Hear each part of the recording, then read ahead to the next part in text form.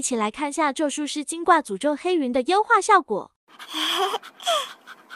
圈外神，我是你的人，欢迎来到第五人格，这里是男孩呀。这两天小伙伴给我留私信说，想看一下咒术师的金挂诅咒黑云优化后的特效效果。那这样的话，咱们先来看一下咒术师的没有带金挂的一个猴头的效果啊。首先是咒术师被接棍着单次攻击之后，猴头会变成一个紫色的小漩涡，有点类似于一个小黑洞啊。那咒术师在使用单个猴头爆炸的效果是这样子的。手上有一个匕首的形状，用匕首扎向手中的骷髅头，这个时候尖棍者的心脏会有一个小特效，同时尖棍者头上的小黑洞解除。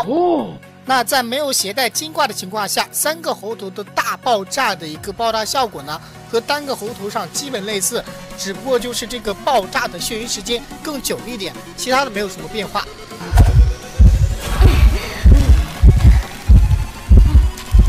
好的，那看完了普通的特效，我们再来看一下优化过后的咒术师的这个金挂诅咒黑云的特效。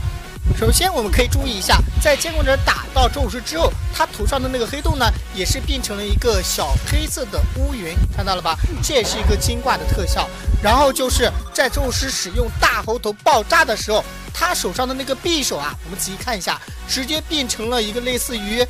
好像一个大的闪电效果，同时手上的骷髅眼睛的灯光效果，还有监管者身上重击的效果呢，也是雷电闪耀的感觉。总的来说啊，就是这次优化呀，直接把这个闪电的骤击效果它的强度给增强了，让我们更加明显的看到一个闪电的特效。那最后还有个消息，就是因为这个金挂的特效给优化了，所以说在这次的更新之后，咒术师的金挂目前有一个限时折扣的活动。大家如果喜欢玩咒术师的话，然后对这个金挂也比较感兴趣的话，可以去考虑一下呀。那我们这期视频就先到这里了，你们觉得优化后的金挂诅咒黑云感觉怎么样啊？感谢关注、点赞、评论、转发、加收藏，这里是男孩，咱们下视频见，拜拜。